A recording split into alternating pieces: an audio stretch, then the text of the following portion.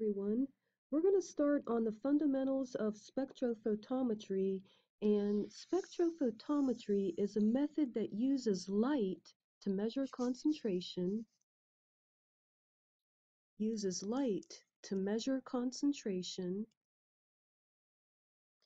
and this is our outline for this topic, and we'll begin with the properties of light. You may remember that sometimes we think of light as a wave, sometimes we think of it as a particle. When we think of light as a wave, we might imagine a wave propagating through space where the distance between two wave crests is called the wavelength, or lambda.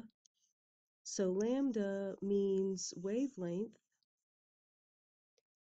And then if you look closely at this wave, from this point to this point, let me just maybe make a dotted line, we have traveled one cycle.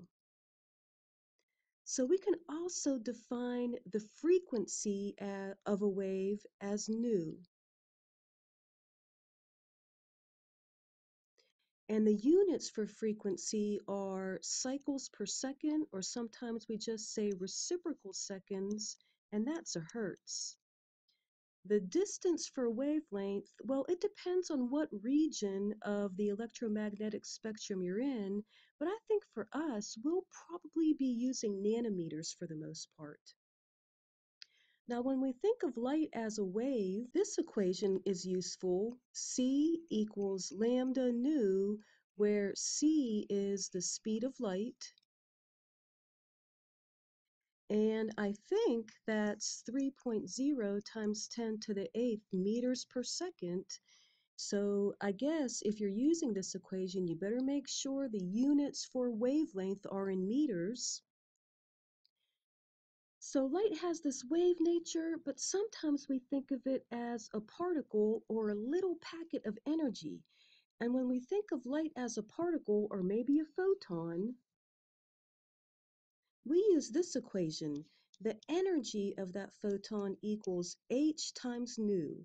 So again, nu is frequency, h is Planck's constant, and I think maybe I'll let you look up Planck's constant on your own. And notice that both of these equations have have nu, the frequency, in common. So maybe we can rearrange this equation for nu, that equals c over lambda, and maybe we could plug that in right here and get another equation for energy. Wouldn't that be hc over lambda? So these equations would be useful for you to remember as you do your homework and as we keep working through spectrophotometry. Remember I said that the units of wavelength kind of depend on what region of the electromagnetic spectrum you're in. Let's take a look at it. Here it is, the electromagnetic spectrum. Notice all of the major regions: gamma, X-ray, UV, that's how I like to call ultraviolet, the visible region, infrared or IR, microwave, and radio.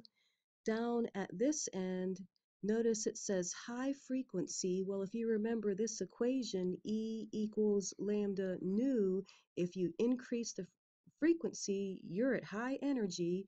So this is the high energy end of the electromagnetic spectrum, and this would be the low energy end of the spectrum. And look at these wavelengths.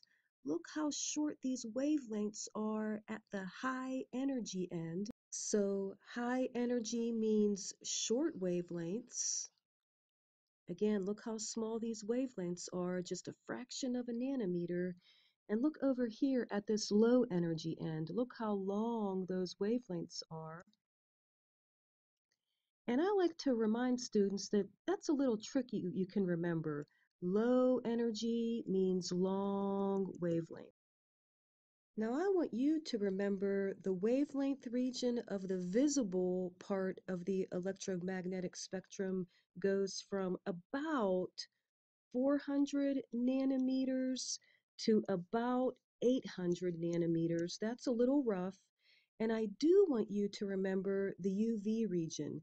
It goes from about 200 nanometers to 400 nanometers. Let's talk about how these different regions of the electromagnetic spectrum interact with matter. And we won't talk about all of them. Let's begin with the UV visible region of the electromagnetic spectrum. When you shine light with wavelengths ranging from 200 to say 800 nanometers, again, that's UV visible radiation, what does it do to atoms or molecules? Well, it excites outer electrons. It excites outer electrons, so we can describe that interaction as electronic.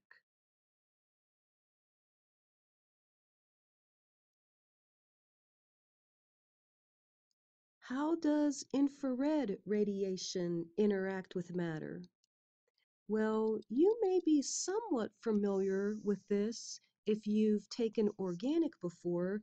You may remember that infrared radiation bends and stretches bonds in molecules. It causes them to vibrate. So we can describe this interaction as vibrational.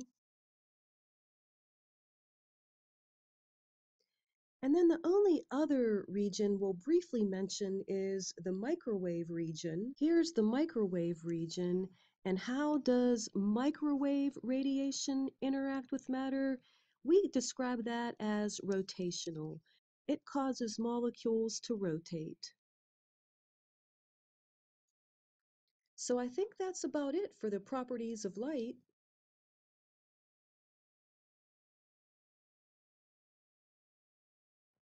Actually, there was one more thing I wanted to say about the properties of light.